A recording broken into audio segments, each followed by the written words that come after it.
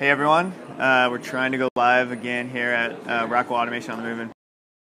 I'm here with Gary with Stratus, and we're going to be talking about, I guess, where the Stratus and their servers, redundant servers, right, Yes. fit into this whole solution. Very good. Yes, my name is Gary Fort. I work for Stratus Technologies. I'm a consulting systems engineer for the company. And the basis of the CED process lab is really the server that is providing them the platform to run all their applications.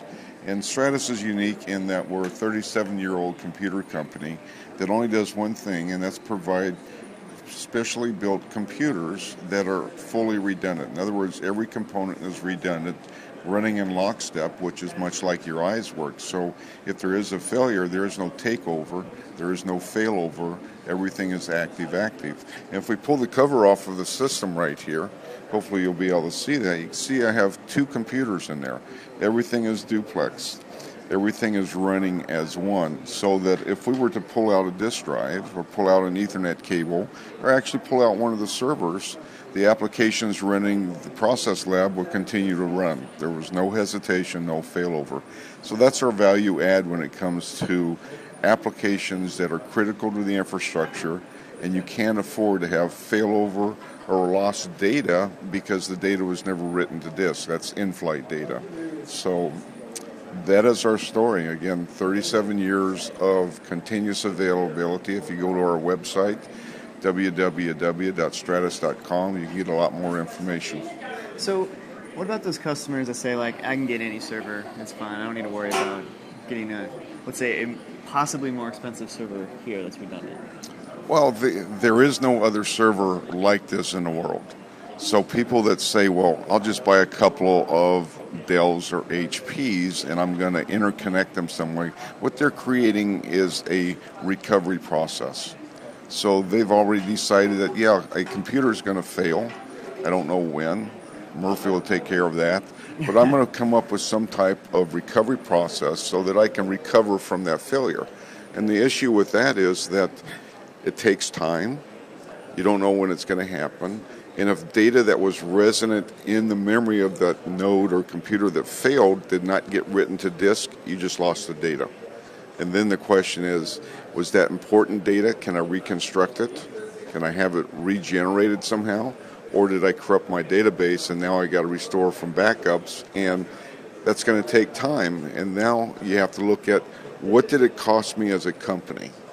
Is it just saving face? Is it my reputation that I tarnished? Or did I lose product that I had to throw away? In some cases, downtime, unscheduled downtime could cost $1 million. In some cases, yeah, it's $10,000, but that may not be lost productivity. That could be a fine or some type of penalty from your largest customer because you couldn't deliver in time. So you really need to look at availability. You need to understand that if I have unscheduled downtime, what is the impact?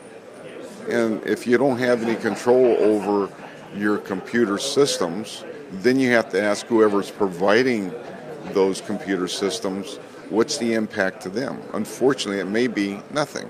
Then you got to ask them, well, who generates the money that pays your salary and your benefits? Production does. So production should be able to have leverage to get the other departments that are controlling the computer systems to pay for unscheduled downtime, especially if it's, we're just going to reboot your computers like we do our Exchange servers anytime we want to. Well, that impacts production. So it's really about availability. It's really looking at your infrastructure and saying, what are your availability needs? Not just from a computer system, but also from a networking infrastructure. That's why Rockwell has such great products that allow you to duplicate or have redundant paths to all of your downstream devices, redundant paths, redundant power supplies, because it really comes down to availability. What are your availability needs? Yeah, and I guess that's probably a care for both IT and OT. It's probably one way to bring them both together here. That is correct. I mean, that is the big disconnect is IT and OT, is IT thinks they can reboot anytime they want to, and OT can't. Yeah. And I'm kind of leading a groundswell to get operations to understand that they have the power. Yeah. They have the power to go to IT at a management level and say, here's the bill for your unscheduled downtime. My department's not going to pay it.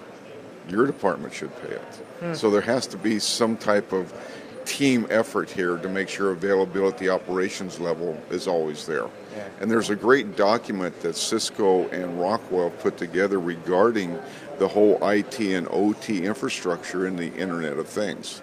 And it really plays out from the standpoint of a layered technology, so that I have the IT at a higher level, and I have a DMZ zone between IT and OT, so OT can control their destiny.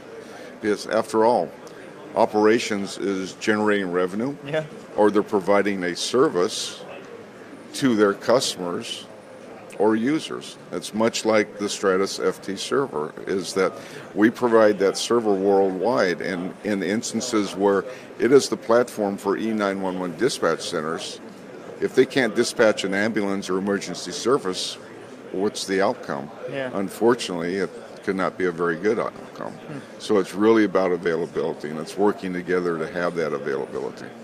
Yeah, I mean, we're here to get at least the best solution for you guys, instead of like That's having right. like a dumbed down solution possibly. Well, that's right, and I guess the real point of what we're trying to say is, don't be afraid to look at what are your availability needs. Don't be afraid to ask the availability question. Yeah. Don't be afraid to say, okay, that's fine. You're going to give me those computers that you use. What's the availability scale on them? Yeah. Even if I cluster them together, what's my availability? It's about 4 nines. So 4 nines availability means that I'm going to have approximately a day of unscheduled downtime a year. Is that good enough for my operation? So who's asking that question? Is that the distributor or the OT, IT people in the facility as well too, or both? Yeah, you have to ask everybody. Yeah. You have to ask everybody, if I'm going to provide you this solution, what are your availability needs? Yeah. And then on the other side of the fence, the end user, the actual users, have to be able to feel comfortable asking you the same question. In your solution, what level of availability are you providing me? Yep. So, and that's part of the evangelism or speakeasy, so to speak, as far as availability. Both teams or all three parties, because you got to think about IT, unfortunately, have to think about availability also. That's a good point. We've been talking a lot about big data here. Like you got to get all this data from your machines, right? Well, it's no good if you just lose it all. Well, it's no good if you can't get to it also. Can't get to it, yeah. I mean, you have the same issue with, you have all this data that you're collecting downstream at the floor.